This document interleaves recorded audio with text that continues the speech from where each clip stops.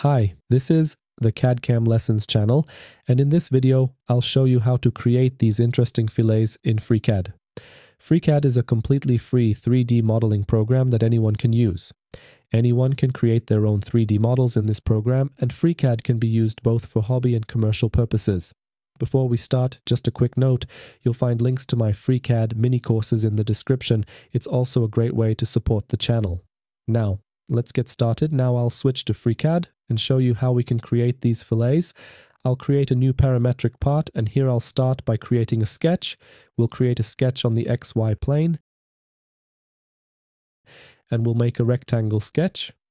Choose the centered rectangle command. Place the center of the rectangle at the origin point of the coordinate system and enter 100 by 70 millimeters as the rectangle dimensions. Okay. Now, based on this sketch, we'll create a solid with a height of 30 millimeters. Now, when it comes to fillets, we add fillets based on edges, and we have the fillet operation here, which is an operation that allows us to create fillets. However, as you can see here, we can only create fillets in such a way that it's simply a uniform fillet along the entire length of the edge. If you'd like to create a more interesting fillet, we need to approach this a bit differently, and we have several different ways to do this. The first method is we can, for example, use the loft operation, and we can create a fillet between two sketches. We can create a sketch on this face, and here we'll create a fillet sketch.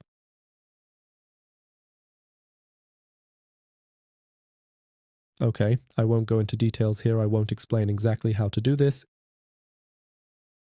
If you want to learn the basics of FreeCAD, in the description I put a link to a tutorial in which I show the basics of 3D modeling in FreeCAD.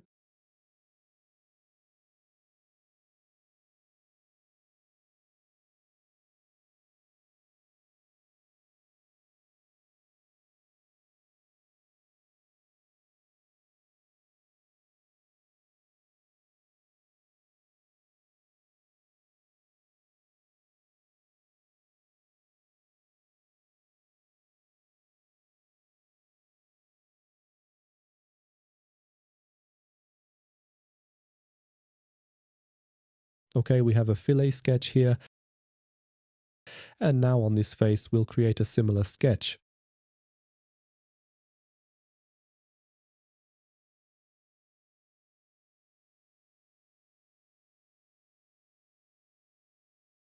But here, for example, we'll specify a different diameter for this circle.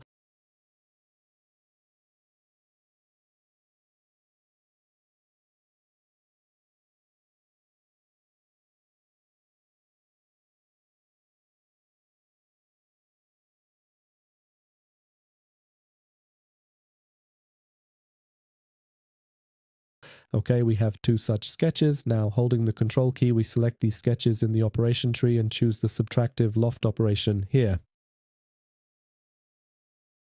Okay, and in this way we can create such a fillet, and this already looks quite interesting.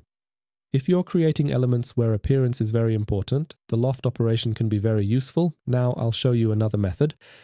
I'll delete this operation. Okay, I have two sketches here. I'll delete this sketch too, but I'll keep this sketch because we'll use this sketch for the next operation. Here I'll create a construction plane in such a way that this plane passes through this edge of the solid.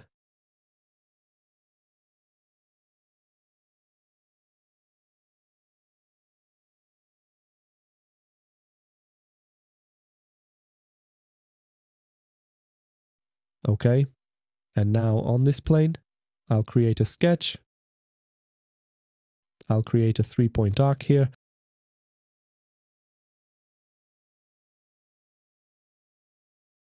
We'll make something more or less like this.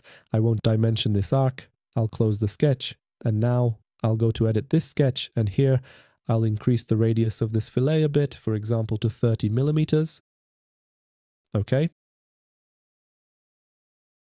And now we'll create the fillet using the subtractive pipe operation. I select the fillet sketch, I choose this operation, and here I indicate the path along which this operation will be performed. I click OK, and here, notice how this looks. It looks like this operation wasn't completed fully. That's why I'm going to edit this operation, and here as the orientation mode, I'll choose fixed. I click OK, and now we have such a fillet, and as you can see, in quite a simple way, we've created such a fillet that looks really interesting. Now I select this operation, I choose the mirror command,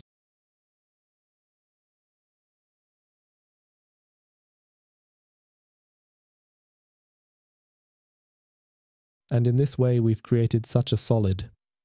And as you can see, in quite a simple way we can achieve interesting effects,